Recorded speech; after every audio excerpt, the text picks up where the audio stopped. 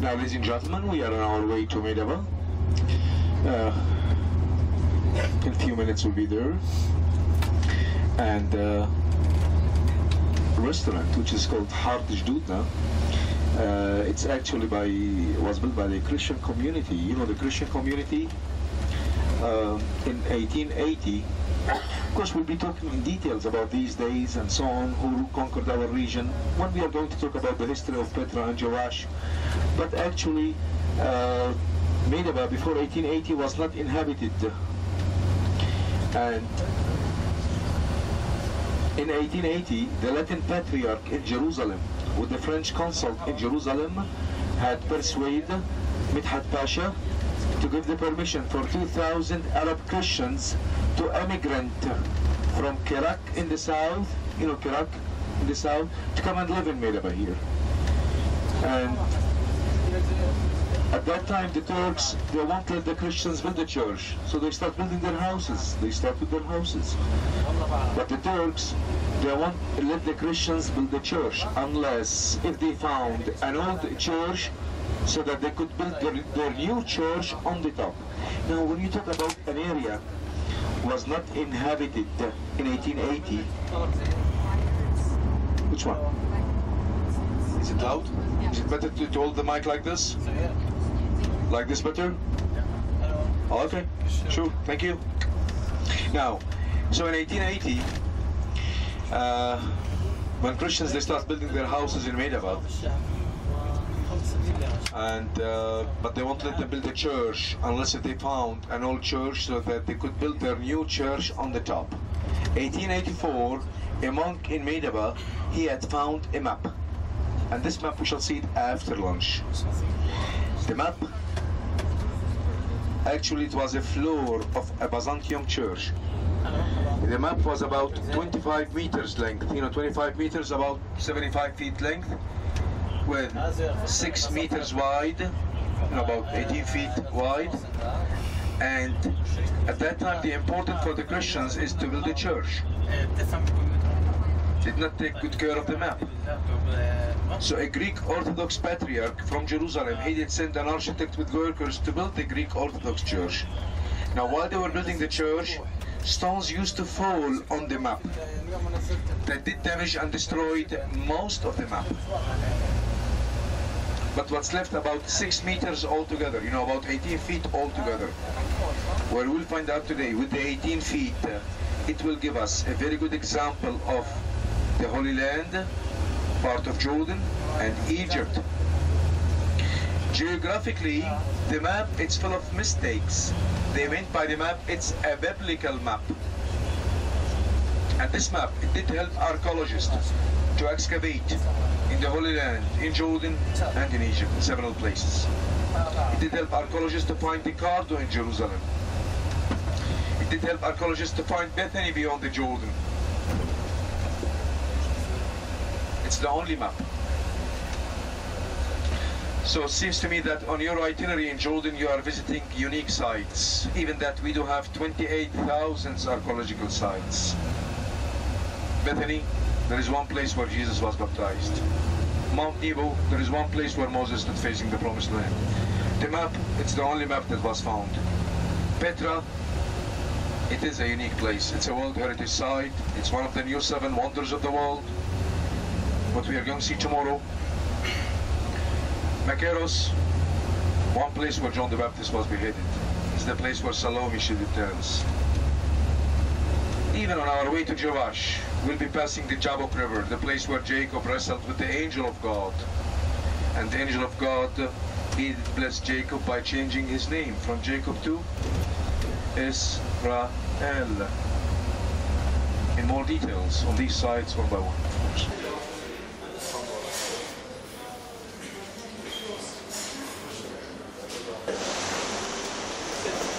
Where's the toilet? Toilet, okay. Come with me. Take your shirt. Me too.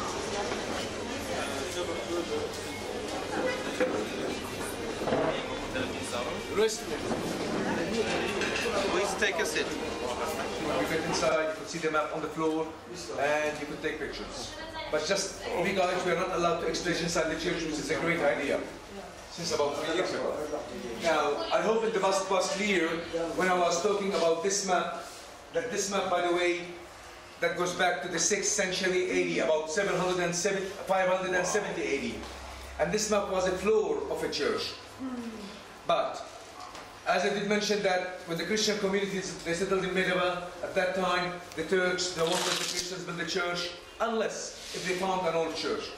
And when you talk to people in 1880, in an area that was not inhabited, you ask them to build a church on the ruins of an old church, or a Christian church, which means that they have to find out the church goes back to the earliest periods, which means the Byzantine period.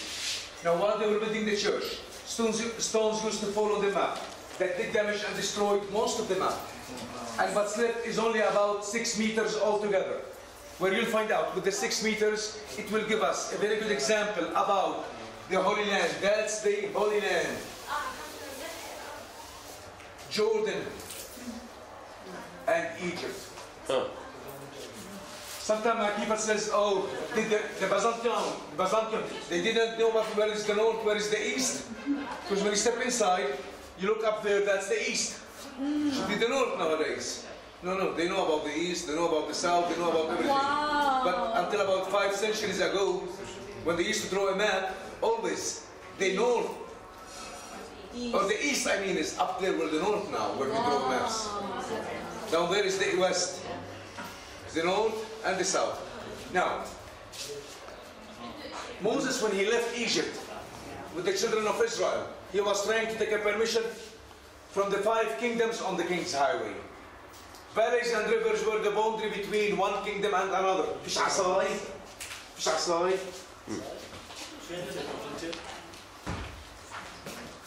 Thank you, sir. Very good. Okay, hey. Now, this is the Hassa Valley, where there is the phosphate mine. Now, biblical name of Hassa is the Zared. And the Zared, that was a border between the Edomites' kingdom in the south and the Moabites' kingdom in the north. This is the city of Kerak. You know, Kerak is the present name. Biblical name of Kerak is Kir Moab. And that was the capital of the Moabites. And that's our Grand Canyon, the Arnon Valley. And that was a border between the Moabites' kingdom in the south and the Ammonites' kingdom where we are in the north. These are Main Springs, M-A-I-N, the hot springs. When Herod the Great, he used to travel from Jerusalem to Machaerus. That's the fortress of Machaerus or Machaerus. Machaerus. And Machaerus, it's a fortress, was built and was used by Herod the Great. Later on, was used by Herod Antipas. We are going there day after tomorrow.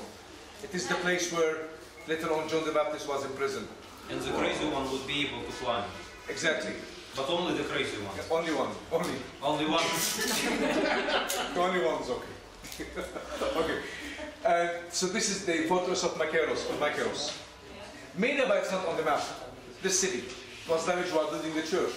Because at that time they did not know the value of it. You know, for them was the most important to build the church, to start worshiping, praying. That was the reason. You know, they're not taking good care of the map.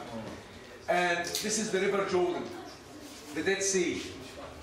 And you could see the St. Peter fish. Did you have St. Peter fish in Tiberia? And when the fish, they reached the Dead Sea here, they discovered that there is no life in the Dead Sea. So you could see this fish. It turned back. Scary. Yes. And when I say scary, I mean it. When you step inside, you look on the fish, her eyes gets bigger. Now, this is Beit Abara, the crossing place, where it's believed in this area, in this area, where excavation was made in 1997, and they did found Bethany, the place where John the Baptist was beheaded. Sorry, the place where we have been this morning, the place where Jesus Christ was baptized by John the Baptist. Now, all buildings on the map with red roof, it's Byzantium churches, except this church here. It's a Byzantium church that have 12 white round stones. Now, we don't know the 12 white round stones. Do they represent the 12 tribes of Israel or the 12 apostles? Maybe one of them, maybe both. Yeah? The city of palm trees. Jericho. That's it, Jericho. Here we can see that's Jerusalem. Yeah? The Holy Sepulchre Church in Jerusalem. You can see it, I think, much better over here. That's the Holy Sepulchre Church in Jerusalem. Wow. The paved road, the Roman road, the coronated street, which is well known under the name of the Cardo.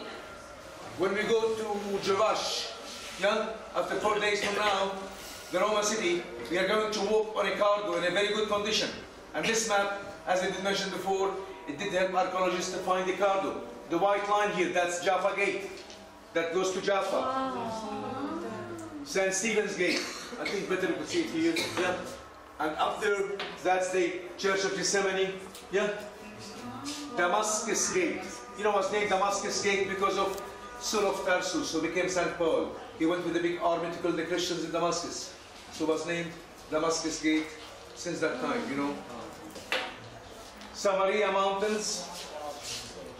Neapolis, a city called Neapolis. Nowadays, present Nablus in the West Bank. Yeah? Wow. All these names have been translated. Among them, it had the names of the tribes of Israel. Above my finger here, that's the tribe of Benjamin or Benjamin, the youngest sons of Jacob. The tribe of Dan. That's what's left from Ephraim or Ephraim. Okay?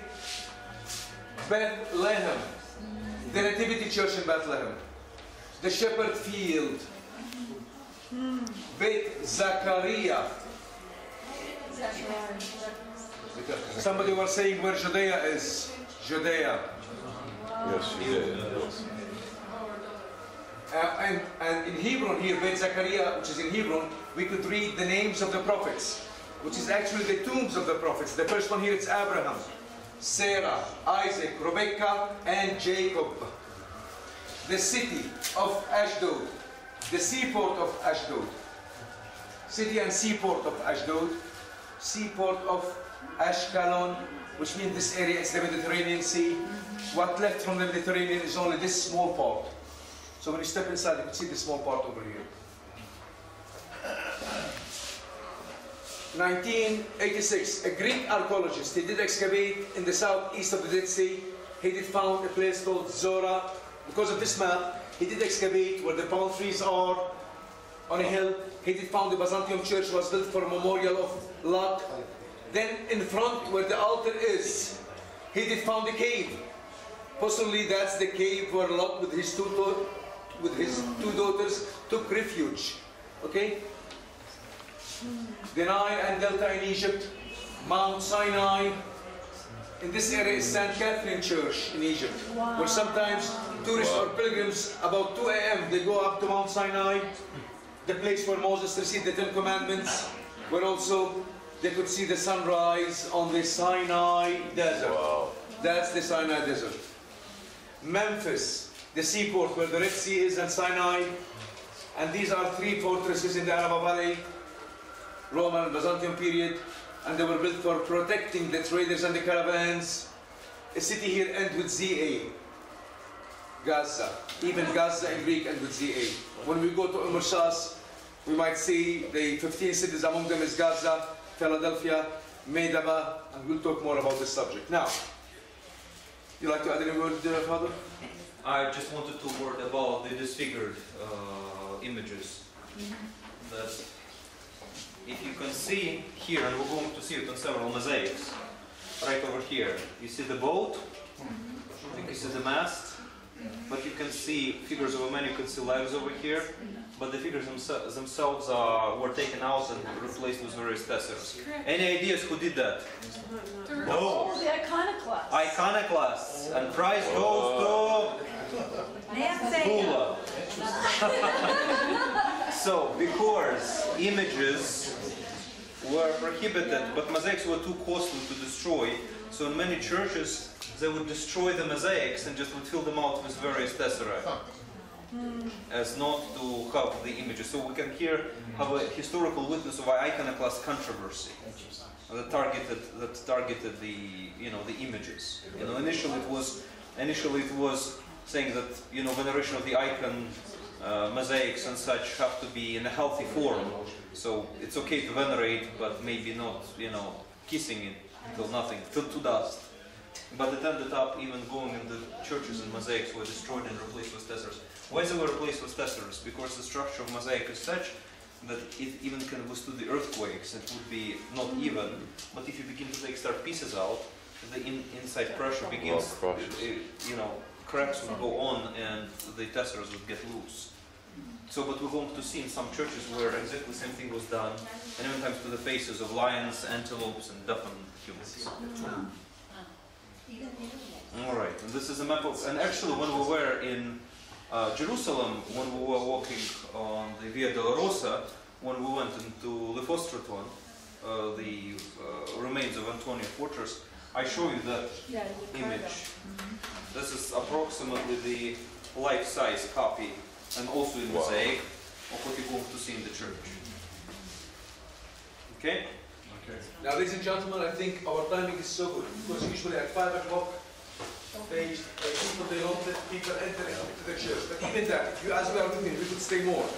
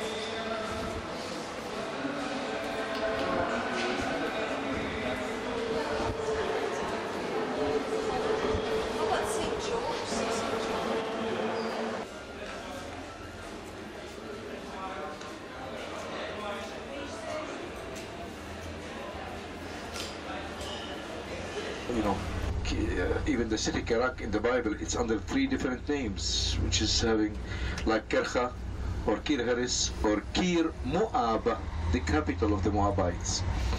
And Madaba mentioned at the Stele of Mesha, you know, the stele, which is a black basalt stone, yeah.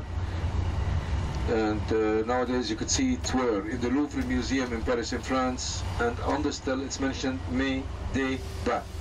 It's mentioned also in the Old Testament about King Mesha and about the stele.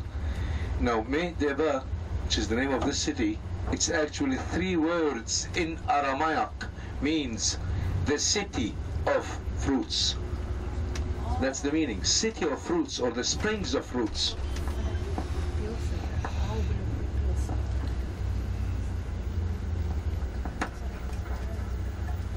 Break, you won't miss anything, because all these things during the day will be passing, but right now we'll give you a break where you could have a siesta after the long day and having lunch, and maybe I will awake you 5 minutes before we reach at the rest stop, or if you'd like to have tea, coffee, you could, okay? Then after the rest stop, as I'll be sure that everybody's awake, I'll be having a word about timing for tomorrow, what are we going to see, and what's the best to enjoy Petra, type of transports in Petra. Okay? Is there any question right now? Well, every 1 US dollar, okay, every 1 US dollar makes 0.7 of a dinar, which means if you find something, the cost of it 7 dinars, which means 10 US dollar. Okay. Now for easy calculation, you know, as the dollar is equal to what? Or the dinar is equal exactly to $1.43. For easy calculation, $1.50 makes a dinar, okay? $1.50, 1 dinar, for easy calculation, when you convert it and so on. But by the way, all places where we are going, they accept dollars, you know? So you don't need to change to local currency. They don't take shekels here, right? Well, you may find places take shekels, yeah? Just kidding, just a joke. Why not? Let him try. He wants to stay in Jordan. You want to stay? You're most welcome, sir. You could stay in Jordan till I show you all places who accept shekels. There are very few, but you need to spend more time in Jordan. Now, by the way, I've been asking a question about several people asking about shopping, buying things, you know. Now, let me make it clear. Places where we did stop here, they have things which is made in Jordan, but most of the stuff, it's not made in Jordan. It's the same in Petra. We have things which is made in Jordan, representing Jordan. Now, tomorrow, of course, I'll be talking in more details about visiting, but let's talk about buying and things just to make it clear. You may find sometimes people, they sell elephants.